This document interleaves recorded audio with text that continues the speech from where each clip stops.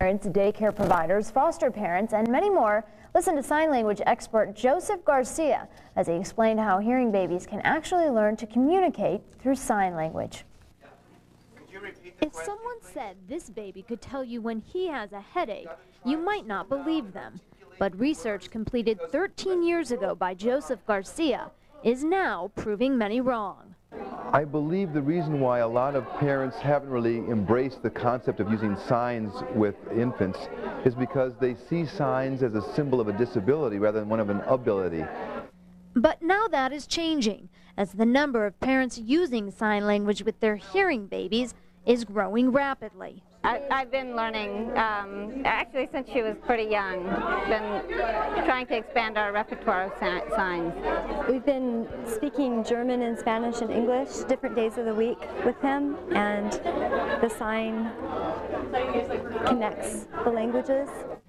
Garcia teaches that a few simple gestures can make a big difference in empowering children and meeting their needs. And that may be the difference between a gregarious, outgoing child and one who's a little more reserved.